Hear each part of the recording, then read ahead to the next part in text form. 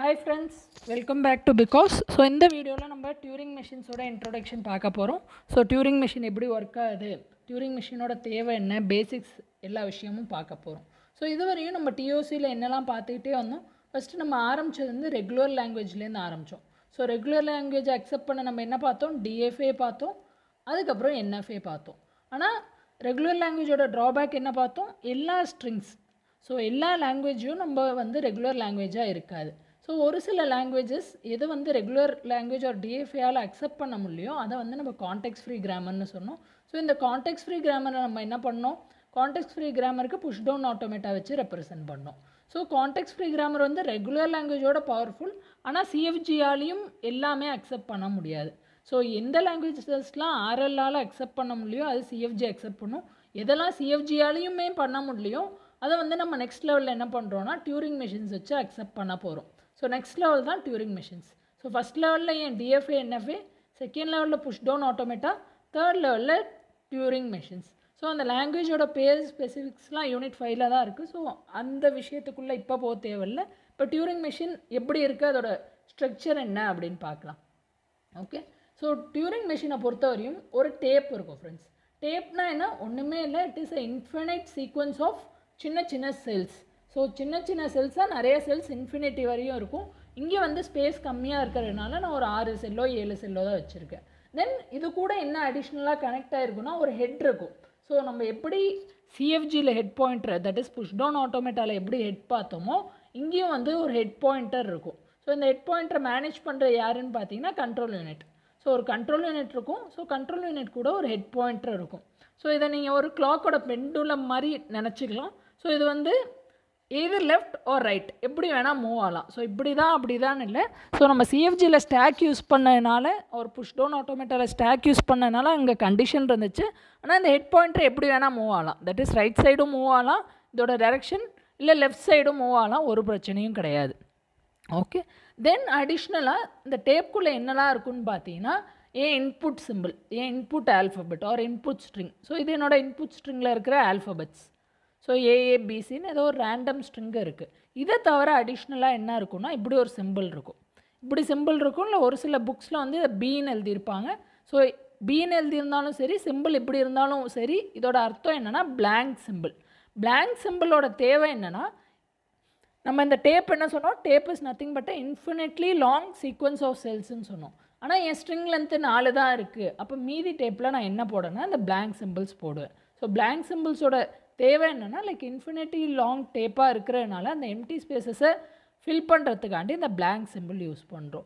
So key points என்னென்ன ஞாபகம் வச்சுக்கணும், என் இன்புட் ஸ்ட்ரிங் என்ன இருக்கோ அந்த இன்புட் ஸ்ட்ரிங்கை நான் டேப்பில் ப்ளேஸ் பண்ணிடுறேன். So input string is placed on tape. அதுக்கப்புறம் my head can move either left side R right side. So இதுதான் ஃபண்டமெண்டல்ஸ். ஸோ இன்னும் கொஞ்சம் டெப்த்தாக நெக்ஸ்ட் ஸ்லைடில் பார்க்கலாம்.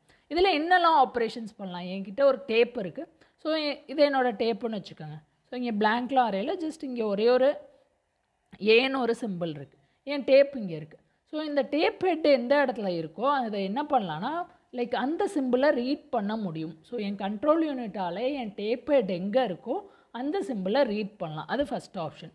செகண்ட் ஆப்ஷன் என்ன அப்படின்னு பார்த்தீங்கன்னா, ஸோ நான் எங்கே இருக்கேன், என் டேப் ஹெட் ஏல இருக்குது. ஸோ ஏ வந்து நான் அப்டேட் பண்ணணுன்னா அப்டேட் பண்ணலாம். இப்போ நான் ஏ இருக்கிற இடத்துல வேறு ஏதோ போடணும் அப்படின்னா தாராளமாக போடலாம். ஸோ செகண்ட் ஸ்டெப்பில் வந்து update R right simple at tape head.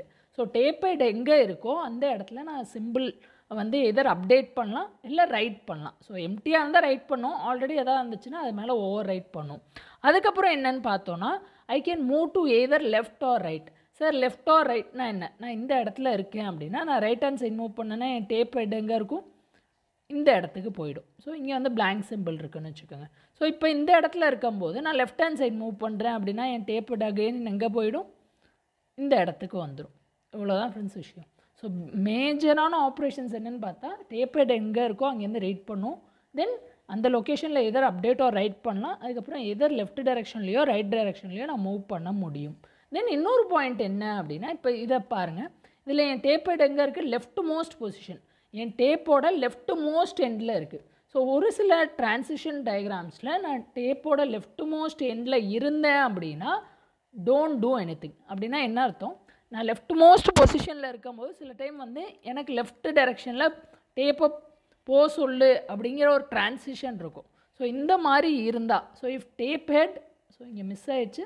So if tape head at left most end, அது கூட நமக்கு அடிஷ்னலாக என்ன வருது, லெஃப்ட் சைடு மூவ் பண்ணணும்னு சொன்னால் ஒன்றும் பண்ண தேவையில்லை. ஏன்னா லெஃப்ட் மோஸ்ட்டு நான் எண்டில் இருக்கும்போது என்னால் அதுக்கு மேலே லெஃப்டில் போக முடியாது. அதனால் ஒன்றுமே இல்லை, அங்கே அப்படியே இருக்கலாம், ஒன்றும் ப்ராப்ளம் இல்லை. தென் நம்ம ரெகுலர் ஃபினைட் ஆட்டோமேட்டாவில் ஒரு டைப் ஆஃப் ட்ரான்சிஷன் பார்த்தோம். சிஎஃப்ஜி புஷ்டவுன் ஆட்டோமேட்டாவில் வேறு மாதிரி பார்த்தோம். இப்போ இங்கே கொஞ்சம் சேஞ்சஸ் தான். எல்லாம் ஈஸி விஷயங்கள்லாம் ஃப்ரெண்ட்ஸ், புரிஞ்சிருச்சுன்னா ரொம்ப ஈஸியாக இருக்கும். ஸோ Q0ன்னு என்கிட்ட ஒரு ஸ்டேட் இருக்குது, Q1ன்னு ஒரு ஸ்டேட் இருக்குது. எப்படி எழுதுவோம் ட்ரான்சிஷன் அப்படின்னு பார்த்தீங்கன்னா ரொம்ப ரொம்ப சிம்பிள். ஃபஸ்ட்டு என்னோடய இன்புட் சிம்பிள், இப்போ எக்ஸாம்பிளுக்கு நான் ஏ அப்படின்னு வச்சுக்கிறேன். ஓகே, ஸோ இன்புட் சிம்பிள் வச்சுக்கிறேன், ஏ அப்படின்னு வச்சுக்கிறேன். தென் ஒரு ஏரோ மார்க். அதுக்கப்புறம் நான் என்ன ரீரைட் பண்ண போகிறேன், ஸோ என் டேப்குள்ளே நான் என்ன ரீரைட் பண்ண போகிறேன். இப்போ எக்ஸாம்பிளுக்கு இப்படி இருக்குதுன்னு வச்சுக்கோங்க, ஏபி பிளாங்க்குன்னு இருக்குது. ஸோ ஏ என் டேப் ஹெட் இங்கே இருக்குது. ஸோ டேப் ஹெட் இங்கே இருக்கும் போது என் இன்புட் சிம்பிள் என்ன, ஏ. ஸோ ஏயை ரீட் பண்ணிட்டேன். இப்போ நான் எக்ஸாம்பிளுக்கு ஏ வந்து எக்ஸால் ரீரைட் பண்ண போகிறேன்னு வச்சுக்கோங்க. அப்படி எப்படி எழுதுவேன்னா, ஏ கோஸ் டு எக்ஸ். அதுக்கப்புறம் comma direction of moment, right side move பண்ணணுன்னா ரைட்டுன்னு எழுதணும். இதே வேறு ஒரு எக்ஸாம்பிளில் இப்போ ஏக்கு பதிலாக இதே எக்ஸ் நான் ரைட் பண்ணுறேன், லெஃப்ட் சைடு மூவ் பண்ணணுன்னா எல்லுன்னு எழுதணும். இவ்வளோ தான் ஃப்ரெண்ட்ஸ் விஷயம். ட்ரான்சிஷனை பொறுத்த வரையும் இது என்னோடய இன்புட் சிம்பிள். இது வந்து நான் என்ன அப்டேட் பண்ணுறேனோ டேப்பில், that is N tape head என்ன இருக்கோ அந்த இடத்துல நான் என்ன ரைட் பண்ணுறேனோ அது இந்த சிம்பிள்.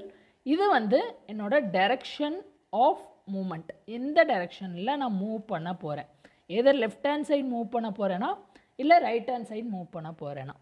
அதுக்கப்புறம் நம்ம எப்படி ஒரு புஷ்டவுன் ஆட்டோமேட்டாக ஒரு ஜென்ரலைஸ்ட் சின்டாக்ஸ் பார்த்தோமோ இங்கேயும் அதே மாதிரி இருக்குது. So any during machine can be represented as a 7 tuple set. So Q sigma tau delta Q0 B F. So F என்ன நமக்கு ஆல்ரெடி தெரியும், ஃபைனல் ஸ்டேட்ஸ். இங்கே டியூரிங் மெஷினை பொறுத்தவரையும் 2 கைண்ட் ஆஃப் ஃபைனல் ஸ்டேட்ஸ் இருக்கும். ஒன்று வந்து அக்செப்டிங் ஸ்டேட்டுன்னு சொல்லுவோம், இன்னொன்று வந்து ரிஜெக்டிங் ஸ்டேட்டுன்னு சொல்லுவோம். ஸோ என் வீடியோ சீக்வன்ஸாக பார்த்துருந்தீங்கன்னா நம்ம டிஎஃப்எல் என்ன பண்ணுவோம், ரிஜெக்டிங் ஸ்டேட்டாக தான் ட்ராப் ஸ்டேட்டுன்னு சொல்லுவோம். ஸோ டியூரிங் மெஷின்லேயும் நீங்கள் அப்படி இமேஜின் பண்ணிக்கலாம். ஸோ ஃபைனல் ஸ்டேட்ஸ் வந்து எதர் அக்செப்டிங்காக இருக்கும் இல்லை ரிஜெக்டிங்காக இருக்கும். ஸோ அக்செப்டிங் ஸ்டேட்டுக்கு போயிட்டேன்னா அந்த ஸ்ட்ரிங்கை அக்செப்ட் ஆகுதுன்னு அர்த்தம், ரிஜெக்டிங் ஸ்டேட்டில் போய் நின்ட்டேன்னா அந்த ஸ்ட்ரிங்கை அக்செப்ட் ஆகலை அப்படின்னு அர்த்தம். நெக்ஸ்ட் இந்த பி என்ன நம்ம இப்போ பார்த்த இந்த blank simple. So B is nothing but my blank simple. Next Q0. So Q0 நமக்கு ஆல்ரெடி தெரியும், Q0 என்னோட இனிஷியல் ஸ்டேட். தென் டெல் தான் என்னோட ட்ரான்சிஷன் ஃபங்க்ஷன், அதான் எப்படி எழுதுவோம் நீங்கள் பார்த்துட்டோம். ஸோ ஒரு சாம்பிள் ட்ரான்சிஷன் ஃபங்க்ஷன் பார்த்தாச்சு. Next tau. ஸோ டவ் அங்கே என்ன பார்த்தோம், புஷ்டவுன் ஆட்டோமேட்டாவில் it is my stock alphabet, இங்கே வந்து மை டேப் ஆல்ஃபபெட். ஸோ என் டேப்ஸ்குள்ளே என்னெல்லாம் சிம்பிள்ஸ் இருக்கோ அதெல்லாம் இந்த டவ்வில் வந்துடும். தென் சமேஷன் வந்து என்னோட செட் ஆஃப் இன்புட் சிம்பிள்ஸ், கடைசியாக Q வந்து என்னோட set of finite states. So அதான் பேசிக் ரெப்ரசன்டேஷன் டியூரிங் மெஷின். ஸோ இதில் ஒரு 5-6 எக்ஸாம்பிள் பார்த்தோன்னா உங்களுக்கு விஷயங்கள் புரிய வந்துடும் ஃப்ரெண்ட்ஸ், என்ன பண்ணுறோம் எப்படி பண்ணுறோன்னு. தென் இன்னும் 2 கீ பாயிண்ட்ஸ் என்னன்னு பார்த்தோன்னா, டியூரிங் மெஷினில் என்ன சொல்கிறோம், டியூரிங் மெஷினோட பவர் என்ன அப்படின்னா, any algorithm that a computer can solve can also be solved using a Turing machine.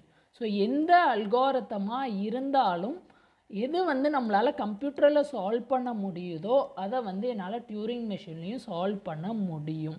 தென் இன்னொரு பாயிண்ட் என்ன அப்படின்னா, ரிகர்சிவ்லி என்யூமரபிள் லாங்குவேஜ் அப்படின்னு ஒன்று இருக்குது. ஸோ ரிகர்சிவ்லி என்யூமரபிள் லாங்குவேஜ் இதை வந்து 5th யூனிட்டில் தான் படிப்போம். பட் ஸ்டில் ரிகர்சிவ்லி என்யூமரபிள் ஒரு லாங்குவேஜ் எப்போ சொல்லுவோம் அப்படின்னா, LSRE if there exists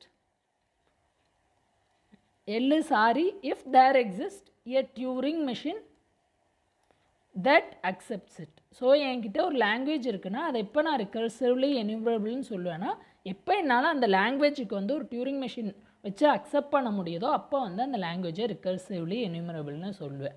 next இதில் இருக்க கீ பாயிண்ட் ஜஸ்ட் ஒரு டைம் படித்து பாருங்கள், அப்போ நான் சொன்ன விஷயங்கள் இன்னும் உங்களுக்கு பெட்டராக புரிய வரும். தென் டிஎம் எப்படி ரெப்ரசன்ட் பண்ணுறோம். ஸோ இதில் மேபி இங்கே டவுக்கு பதிலாக டீ கொடுத்துருப்பாங்க, அதனால் ஒன்றும் இல்லை, விஷயம் அதே தான், கான்செப்ட்ஸ் அதே தான். ஸோ கான்செப்ட்ஸ் கிளியராக இருந்தால் ஒரு கன்ஃபியூஷனும் இருக்காது ஃப்ரெண்ட்ஸ். ஸோ இன்ட்ரோடக்ஷனில் அவ்வளோதான். பிடிச்சிருந்தா ஒரே ஒரு லைக் மட்டும் பண்ணிடுங்க. நெக்ஸ்ட் வீடியோவில் பார்க்கலாம் எக்ஸாம்பிள்ஸில். Thanks, by.